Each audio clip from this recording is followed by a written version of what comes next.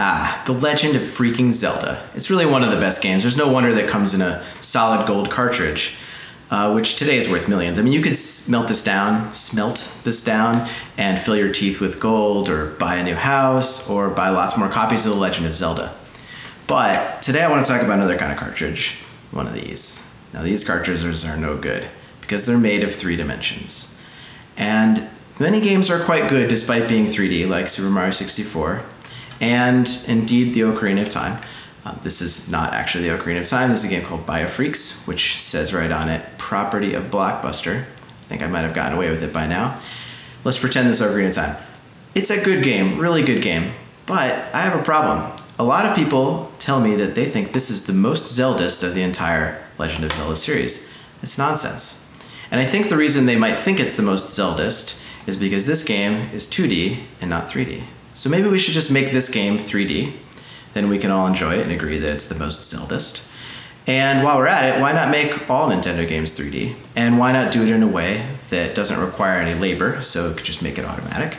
That way we can enjoy games without having to do any work. That's what this talk is about. Now, I'll tell you some disclaimers. One, I'm kind of running out of time here. SIGBOVIK is in 2 days. I'm still working on this, but it's a little buggy, so you'll get to enjoy some of the bugs with me. I think they're kind of funny. But I think the ideas are sound.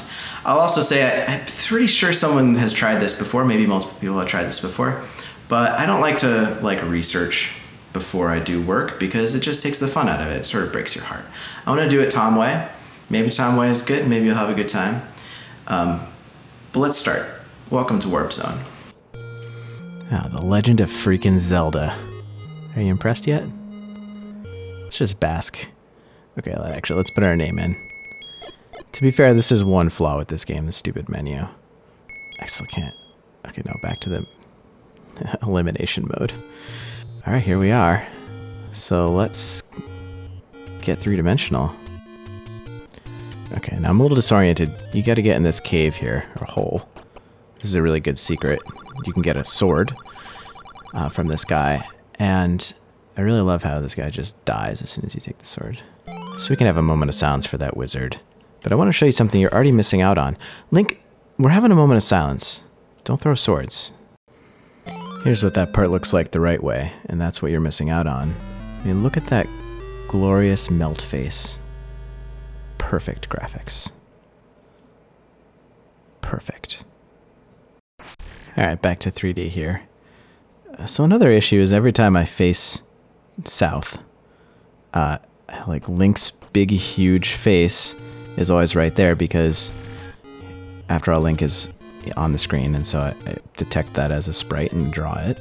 I actually have a solution to that problem. I'll show you a bit later, but in the meantime, we'll just live with it like a kind of a ghost following you around, or your little brother, or whatever.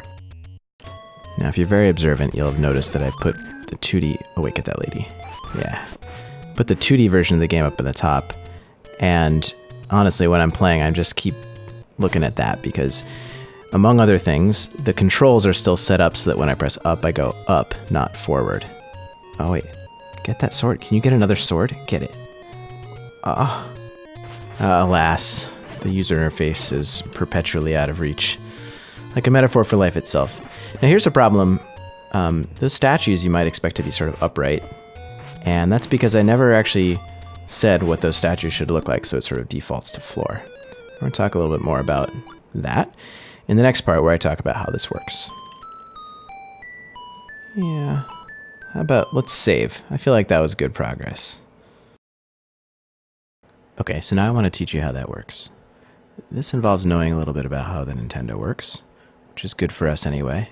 Okay, that drawing is just to comfort us. Now inside the Nintendo, of course, is a CPU. And like all central processing unit, this thing processes centers. Now if the CPU itself tried to render the video, we'd have a big problem. There's just way too many pixels on the screen in order to store it in RAM, and the CPU is way too slow to even get close to 60 frames per second. So it turns out that there's also a picture processing unit. And the picture processing unit is what actually renders the video over NTSC and sends it over channel 3 or 4 to your television. And the CPU and PPU coordinate all of this via 3 regions of kind of shared memory. the pattern table, the name table, and the object attribute memory, which I don't know why it's not a table. So that means there's an intermediate representation of the game's scene within this memory. And in order to make games 3D, what I do is interpret these three tables plus main memory in order to reconstruct the geometry of the scene, the textures, the objects within it, and understand where the camera position should be, and so on. First, let's talk about the name table. The name table is just a grid. It has 32 entries across and 30 entries down. And each entry just has a number, which tells us what picture is inside that part of the screen. Now, the pictures themselves are going to come from the pattern table. But before we even look at the pictures, we can do something to make this 3D. Let's zoom in on a section and do an example. We actually make blocks on the basis of 2x2 groups of tiles. And the reason for that is going to become clear later, but that's the size of a question mark block in Super Mario Brothers, for your reference. So let's say that we have the rule that if it's a 0, if it contains a 0, it's going to be floor, and otherwise it'll be wall. Now every group of 4 tiles will become a box, and let's say that we're looking at this scene from the top left corner. But the height of that box will be determined by the numbers it contains, so it could either be low or high if it's a wall. And so this entire grid gets turned into a number of boxes. So if we know which things are supposed to be walls and which are supposed to be floor, we can do this. And here's what that looks like. By the way, I programmed this thing in GL, of course, and I used super retro GL, like version 1.1, because I wanted to make good on a pun, which is the title of this work. The glEnd of Zelda. If you're a graphics person, hopefully you understand that, in addition to being embarrassed by my wireframes here. And don't worry, there will be more to be embarrassed at soon. But even just reading the name table, you can get a picture of how this could be 3D. Next, let's look at the pattern table to add some textures to this. By the way, I'm simplifying several things here. For example, there's really 2 pattern tables, but only one of them will be used for the background. And the pattern table is just a collection of 8x8 pictures that can be used by the name table to draw the screen. Each picture has a number, and the same picture could be used many, many times on the same screen, or not at all. So if these 4 pictures, which probably wouldn't actually be next to each other in the pattern table, were next to one another in the name table, you'd get that same picture appearing on the screen. And that's how the whole screen is filled up. Now, each one of these pictures doesn't actually know what colors it should be. That information is also stored in that extra bottom part of the name table, yielding this amazing fact: the cloud is made of the same exact tiles as the bush. Huh. Now, there's not a lot of room in the Nintendo's memory for this color information. So there's a rule, which is that you can't change the color for each tile, only for each group of 4 tiles, like that tree. You'll see the consequences of this rule in lots of NES graphics. And it's the reason why I use 2x2 tiles to form blocks, because that just tends to be how the Nintendo graphics are arranged. So now every 3D box gets on all 4 of its sides this same texture. Let's take a look.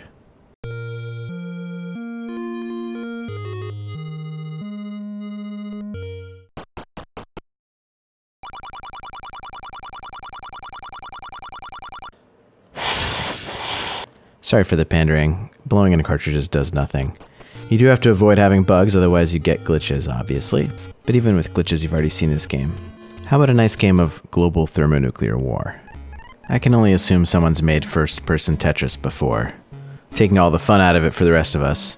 And although it sort of found the camera here, it's kind of facing out the butt. So I can turn it around manually there. Now we're heading down into the pieces. And now you'll see I've already failed, because I told you everything was going to be in these 2x2 groups of blocks, but it turns out Tetris pieces aren't like that. So, no good. This makes the game considerably harder, especially since I can't even see the shape of the pieces there. But I thought of an alternate title for this work. Wolfenstein 3D. What do you think? Alright. Alright, one more thing about rendering, and then we're going to talk about how to make this automatic. And I told you there were 3 things. The third is the object attribute memory. And these are the sprites. These are the things that can move around on the screen. There can be 64 of them, and there's so many rules. I don't want to get into it. It's very complicated. But each sprite basically has some picture associated with it from the pattern table, and then it knows its coordinates on the screen. The main thing that makes 3D sprites tricky is the fact that the things that move around the screen are often made up of multiple sprites. So here's a little monster that's made up of 2 sprites right next to one another. If I treat those sprites independently in 3D, then they just come apart, and that looks totally bogus. So I do something that I'll call sprite fusion, where on every frame I take all the sprites that are exactly lined up with one another, and I fuse them into a mega sprite. For example, this crappy mother brain would all get fused into one mega sprite, because all its sprites are lined up exactly in a grid. But these bubbles get to be their own sprites, because they're not lined up exactly, even if they're touching or overlapping the brain. So if I do this, then it looks totally righteous. This unicorn here is made of like 12 sprites fused together. But zounds, another problem. All of the sprites are oriented like they would be on the screen, and for my sword, this is really stupid. Or awesome. So now another important game, Super Mario Bros. Here I'm playing Super Mario Bros. With the settings that made Zelda 3D, which aren't right for this game. The camera's up in the top left corner at coordinates 0, 0, and Mario is walking on the sky, and even weirder, these blocks are just going to start appearing out of nowhere, which has to do with scrolling. Scrolling is interesting, and a pain in our 3D butts, but I'm going to skip that topic for today and instead concentrate on how can we make this process more automatic, or totally automatic. Because I don't want to have to manually decide which things are floor, which things are wall, and where is the camera, and so on, for every single game. So let me show you Super Mario Bros. The right way while I talk about that. So I decided there's really two different views of a Nintendo game. There's like Zelda view, which is top-down, and there's Mario view, which is from the side. And if you look at the graphics on tiles, like letters, for example, you'll probably come to the same conclusion. So part of what we're going to try to do is figure out whether it's a top view game or a side view game. Another thing we need to know is where is the camera? So where are Mario's eyeballs, and is he looking to the right or to the left, or in the case of Zelda, north, south, east, or west? And then the hardest part, which is to figure out which are walls and which are floors, so that I can position the blocks correctly in 3D space. Oh, this is so stressful. By the way, these games are super hard first person. Like, I know exactly where I am in this level. I played it 1,000 times. But that next turtle is... Oh my... Okay. No. Jump. Now maybe I can get up on that ledge where it's safe with the coins. Ah. To do this automatically, we're going to need a powerful tool, really the best tool, science. Specifically, we're going to run a series of experiments in order to determine the parameters of the specific game we're playing. An experiment works like this. Remember, we're running the game in an emulator, so we can save our state and try two different things out and see what happens in each branch. So for example, the first experiment I do is to try holding left and try holding right. And what I'm trying to do is figure out which sprite or sprites I control as the player. So if I hold left, my sprite should move to the left, and if I hold right, it should move to the right, which means that its x-coordinates should go down and up, respectively. Once I know which sprite I am, I can run a whole bunch of experiments to determine which main memory locations control the position of that sprite. In each arm of the experiment, I'm only going to keep the memory locations whose values are consistent with the sprite location, which I know. As usual, it's much more complicated than this. The sprite might be offset from its true location in memory by some constant, or the scroll position, so you really have to solve a system of equations. And really, the sprite's position will be in multiple places in RAM. For example, there's a region of memory that's used to set the sprite memory via DMA. And we want to ignore those places, so we have to do some kind of causality analysis to understand which is the real location. But if we succeed at this, then we have an even more powerful tool. Total control over the rules of physics. Okay, just teleportation. But teleportation is pretty great. Here we found Link's camera, and that means that we can actually change the memory locations manually, which is what I'm doing right here. And I could just put Link anywhere I want. So then I can find out if I can get that damn sword. Okay, you can't get it. Or I can run experiments where I move the player up and drop him and see if there's gravity, which is one of the ways I determine whether it's a side view or a top view game. Or I can mess up and kill Mario because there's some bugs still. Or we can go figure out what's over here on the edge of the map. Because I've always kind of, are you kidding me? Just start over, huh? But the most useful kind of experiment is to warp the player around the screen and test whether the player can move. Here, Link is stuck, so that kind of tile is probably a wall. And over here, Link can move, so that kind of tile is probably a floor. So if I run tens of thousands of warping and moving experiments in other threads, then I can map out the solidity of the tiles and make the game 3D automatically. Well, maybe. This is what it looks like for Zelda, totally automatically, and it kinda works, but there's something about the pixel offset that you're standing at that makes it strobe in and out of phase. So I'm still working on this. This is this week's buggy version. But there are at least some games where it does work. This is a game called Adventures of Lolo, which is a great puzzle game. I really recommend it. And this 3Dification was totally automatic, using the techniques I just described. So I think with a little refinement, this actually could work for a lot more games. And spoiler alert, while making games 3D is supremely important, you could probably imagine how understanding where the player is and where the walls are is also useful for things like video game AIs, which you may know is another one of my interests. So stay tuned. But now I just want to leave you with my favorite bug from a classic, The Karate Kid. Oh yeah. That is 3D. No bonus.